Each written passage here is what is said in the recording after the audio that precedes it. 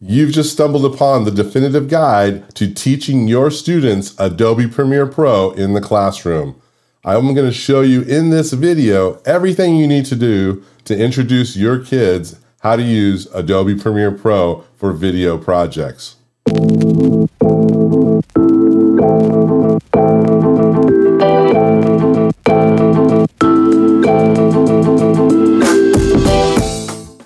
Hi there, my name is David Basulto. I'm a media arts instructor at San Marino High School.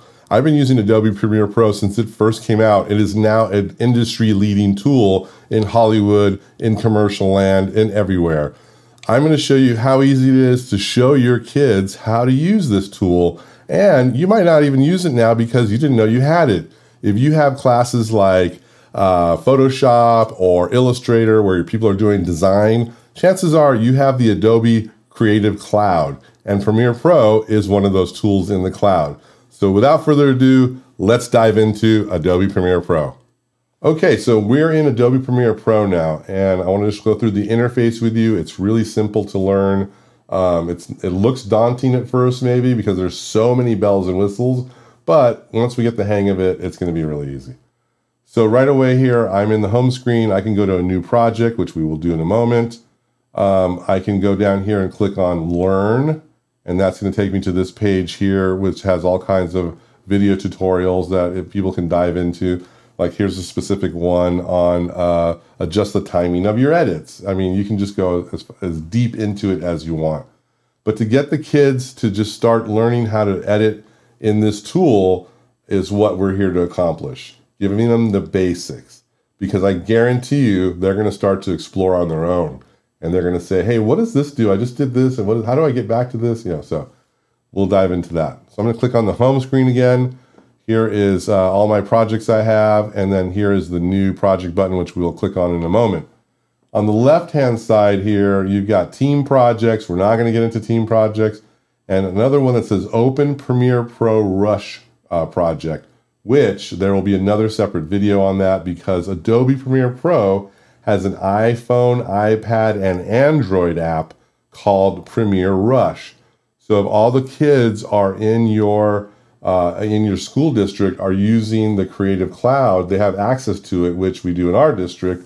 The kids can download Premiere Rush for free on their device and use their devices to create awesome videos with it. Once they're done with it, they can save it to the cloud and open it up in Premiere Pro. It's pretty powerful. But first things first, let's learn the basics. So I'm going to click on New Project here, and I'm going to call this project Basketball. And I'll show you why in a moment. And here's a bunch of different things that we have over on the left here. So actually in the middle here, we can select things that we want to bring into our video, and it'll put them all into the timeline for you, etc. I don't want to do any of that. I just want to select a new project right here. And I'm going to click on Create on the far right side. Once I've gotten in here, let me turn a couple of things off here so I won't confuse you. We're going to get rid of that, and I'll show you why and how we'll turn them on in the future. And then we're going to, I'm going to go into this area here. And so this is what you will see. That other one was my workflow, which you may want to change to. So you're going to see 4 panels here, and we're going to start on the top left. This is the source monitor.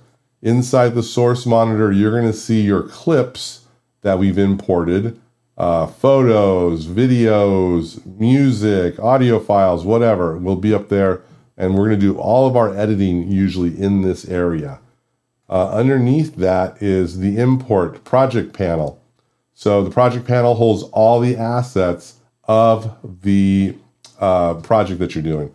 So I'm going to go ahead and I can double click in this.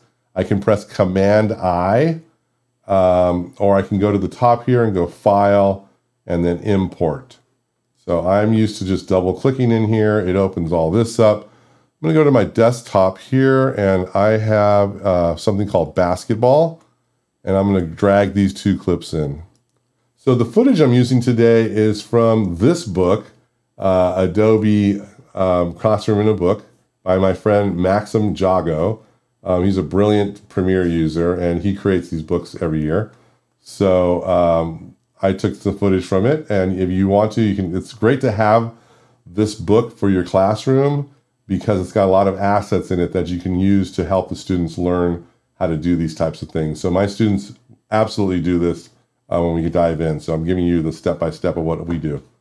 So I've got 2 pieces of footage in here now. Next to that, let's just go through these tabs here really quickly. You've got the media browser, so now I can look all over the place to see where I have footage. I've got libraries, and libraries are more for if we have titles that are pre-made, or we have logos and stuff like that. So we can make a library for all that stuff. Usually the kids don't really need to get into that, so but this is something that you should know. You just click on create new library and you start to add assets to it. So maybe the school logo, maybe you're doing a news team and you have certain lower thirds and certain logos. All that stuff can be in here. Next to that is info. So if I have something selected in here, I don't know if I'll do that really quick. So like I said, I went back and selected the piece of footage. I go to info, it tells me all about it. It's 1280 by 720. 16-bit, 2997 is the frame rate. So it tells you all the information on that. Next to that is a tab we will be doing a lot of work in, is the effects tab. And in here you've got presets, you've got color correcting things here, you've got your audio and video transitions and effects. And so we will be diving into that. One thing I like to do once the kids learn the basics of this is to let them kind of be free and go ahead and start editing and testing things out. It's one of the best ways to learn how to use things. Next to that are markers. So we're not going to get into markers right now, but if you press the letter M on the timeline, it'll set up a little marker there for you so that you can put some information there. Maybe remind yourself to do add some green screen here, or this is where a logo goes, or whatever. And you got the history panel. Right now you see in the top here, I've opened a new project and then I imported clips. And as we start doing steps, it's going to put more and more down the history. And I can go back to that history at any time.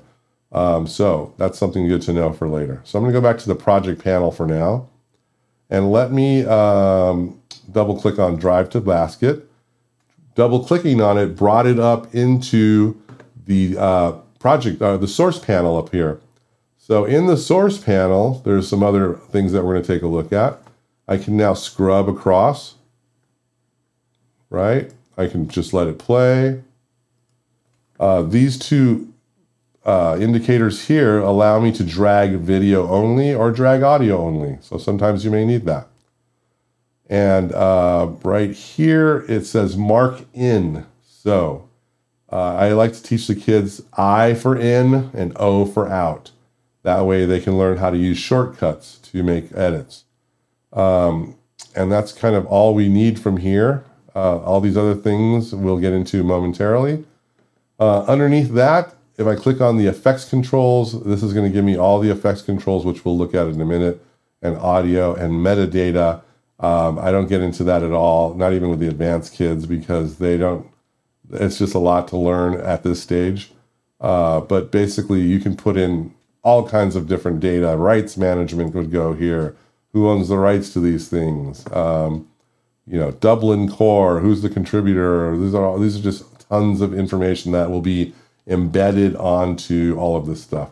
And then there's a speech analysis, which it can analyze text.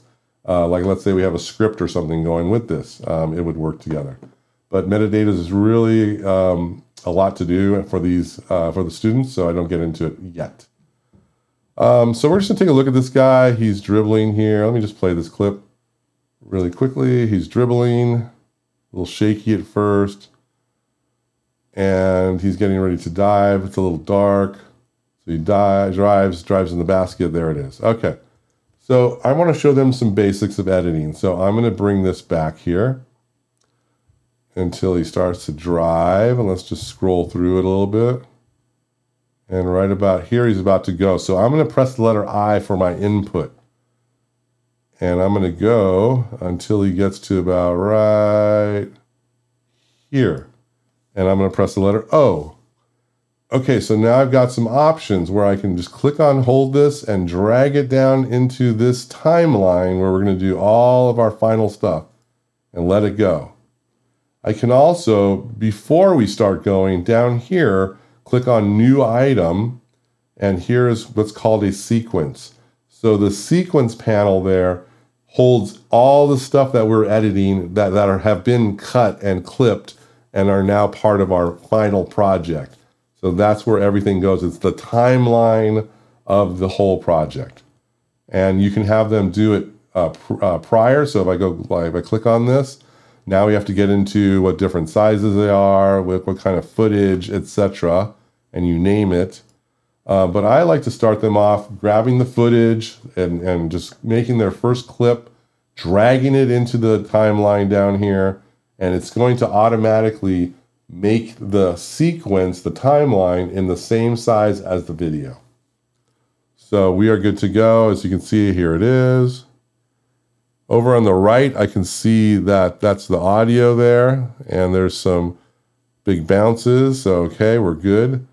So now I want to make a continuation edit here. So I'm going to go into the left here, and I'm going to go into under basket. And now if we remember, if I go to the right here, there's the ball. So we just go, I can use the right and left arrow keys to move back and forth frames. So I'm going to go 1 here. So that's where we're kind of at the end. So now I'm going to scroll through. Here's the guy right there. The ball is right there. Let's see, right about there. I like that matchup. I'm going to press the letter I. And then we're going to let it go down a little bit till it gets into the end of the net. We're going to press the letter O. And then I'm going to drag that down as my second scene. So now let's play the endings here just to see if we're looking good. Let's go back a little bit. He's dribbling. Ball's up. There it is. Looks pretty good to me. Ball's up. Right. Let me see his hand. Where's his hand? Okay, so I'm going to cut it. I'm going to select this piece of footage here. And now I can just drag the end of it when this little cursor comes up and go to the right. Or let me press Command Z. I can go to the tools here and choose C, the letter C, for the razor tool or the cut tool. And now I can cut that and now press the letter V or go back here and click on this. This is selection tool. And I'm going to select this and get rid of it. And then in between here, if I right click, it's going to ripple delete. And there it is. So I kind of like this better. Let's see. So he's up here. The ball's falling. His hand's down almost. Yeah, see how it's down there? Now it's down there. That works out good for me. The ball falls through the net there. Let's go back one more time to drive to basket. And we were here. So let's play a little bit. The ball about right there. I'm going to press the I key, and there it is, and he's done, and we'll just end it there. Now I'm going to drag this in here, and I can do that. Let me just show you something else. If I have my cursor at the very end of the video here, you can drag, you can click and hold, see the little hand now? I can go to the right, and I can go insert before the timeline, the time indicator, insert after the time indicator. There's also overwrite, replace, and all of these are self-explanatory. Wherever I have that blue line, the current time indicator is where the video is going to go. So I'm going to import after, and there it goes, right where I wanted it to do. So let's go about here. He's driving to the basket. He goes up, it goes in, and it falls.